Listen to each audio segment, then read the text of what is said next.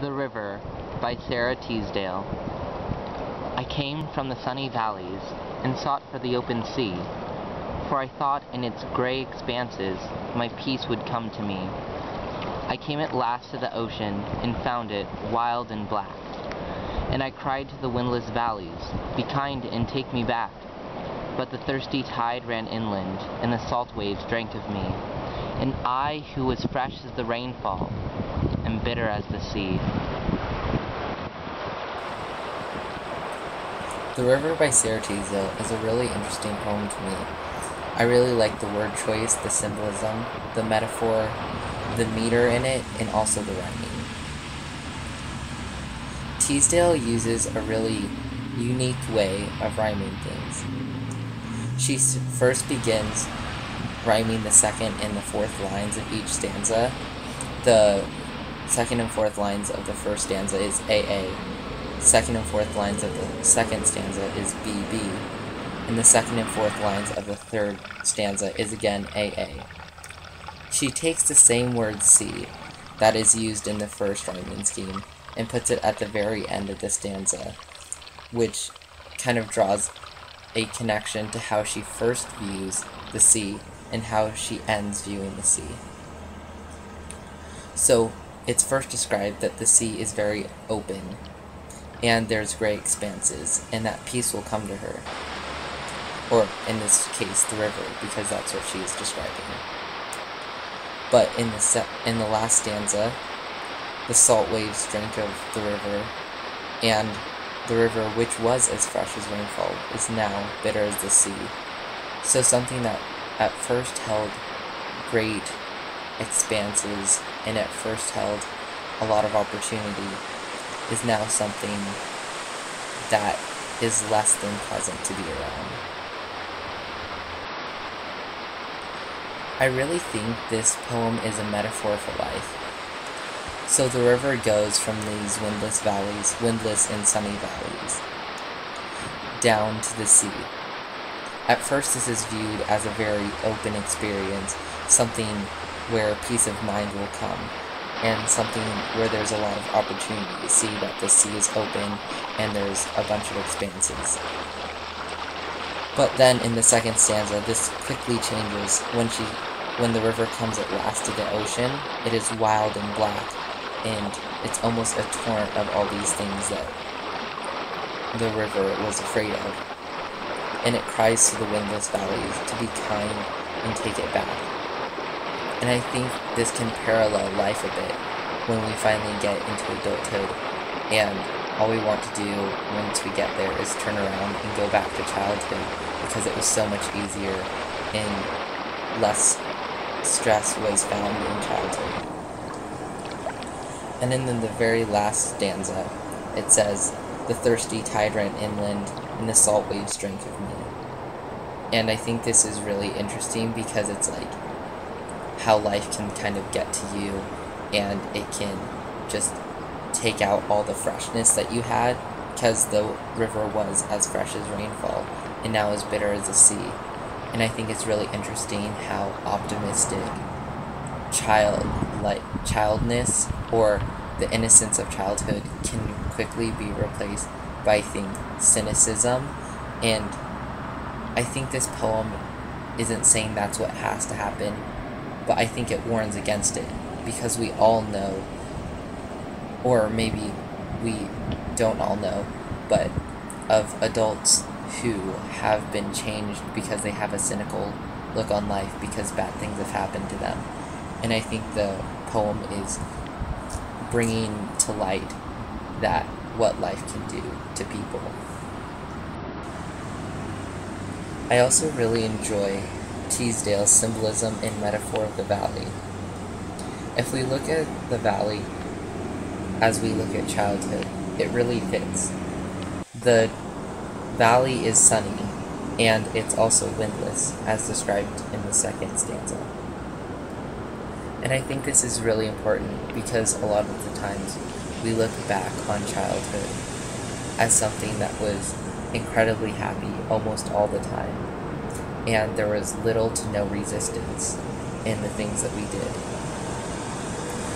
But just as a child, looks to adulthood, the river also looks to the open sea. And that's what she shows in the first stanza, is the river looking to the open sea in its gray expanses. And I think as a child we also see that. It describes the sea as expansive and almost as open, that peace would come, but it's also described as gray, meaning there is no color in the future, or we don't know what the future has to bring. So though we believe peace can be found there, it seems almost vacant of any happiness. And I think that's also how, and as a child, that's sometimes how we view adults, without happiness.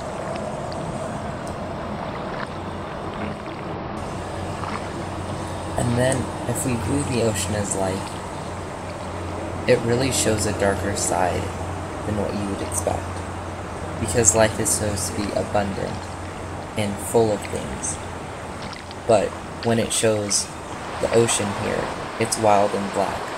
All the opportunity that was at first in the expansive sea is nowhere to be found again.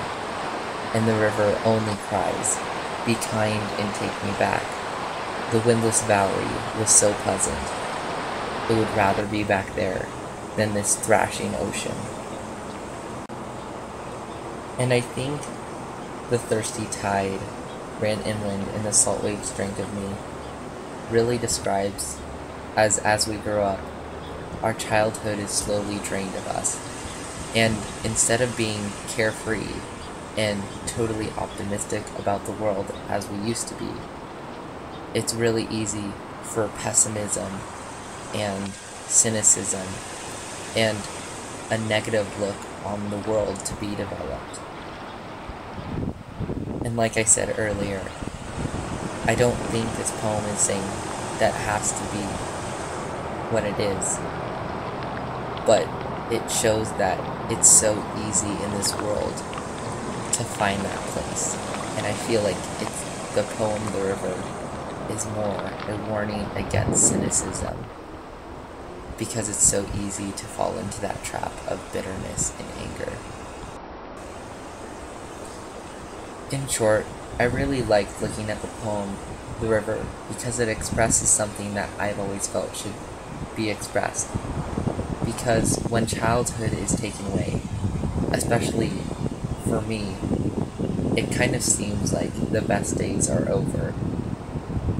And this poem really gets to a good point of describing how crazy it can be, just like for the river, it is for people in general.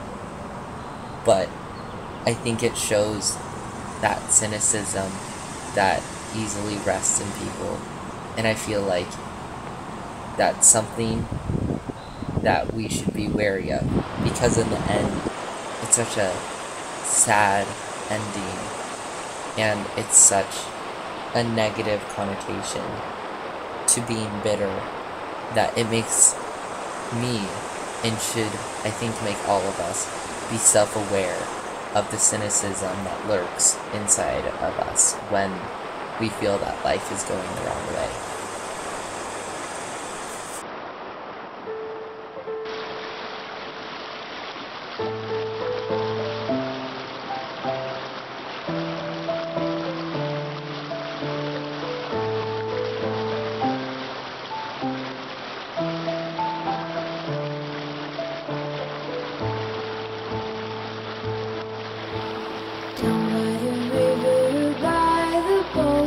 Everybody goes to be alone, where you won't see any rise and sun.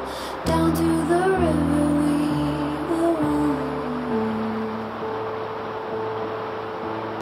And by the water we drink to the dregs. Look at the stone on the riverbed. I can tell from the eyes you've never been by the riverside.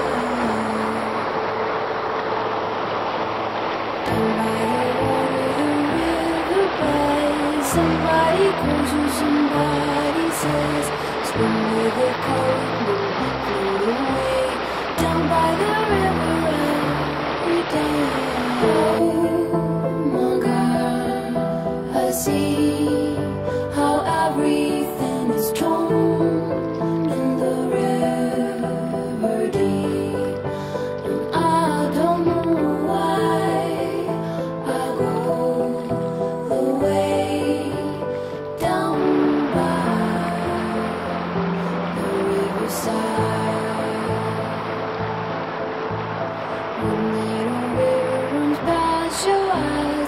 wash off the dirt on the riverside. Go to the water so very near. The river will be your eyes and ears. I'll walk to the border